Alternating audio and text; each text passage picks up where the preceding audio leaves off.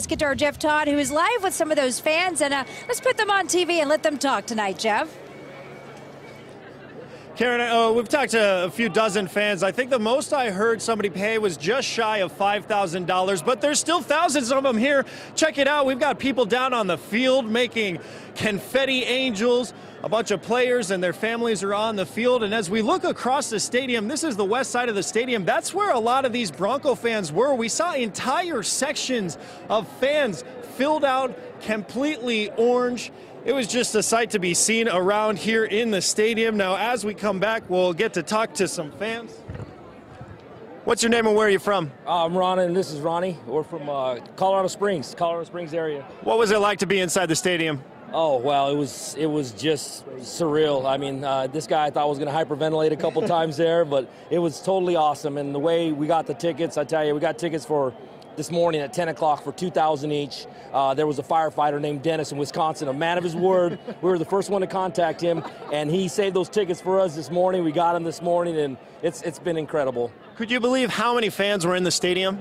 I can believe that there was quite a few of the Bronco fans in the stadium. That was great. I mean, the Seattle Super Bowl was the other way around. I mean, it was all Seattle. It was all Denver today. But this guy right here, I'd say, is probably the #1 Bronco fan there is in the Denver area right here.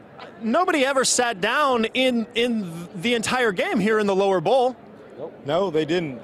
Some people try to tell me to sit down up top, but, you know, I said, if you want to sit down, you can watch the game at home. This is the Super Bowl, man. A lot of people are talking about Peyton Manning, but it really seems like this defense really led to this win. Oh, defense wins championships. I am proud to be a Bronco fan, and I am proud to be from Denver, Colorado, because this is a great night, and I love my team.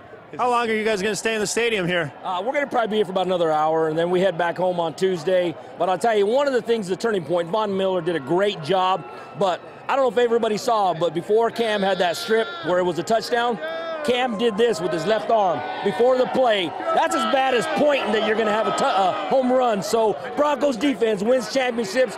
Glad for Peyton, but really glad for DeMarcus Ware. And more than that, the Denver fans. Excited for them. What's up? Yeah! Karen, it is an absolute party in here. We're going to be talking to some more of these fans, but we'll send it back to you right now. All right, Jeff Todd, thanks so much for that.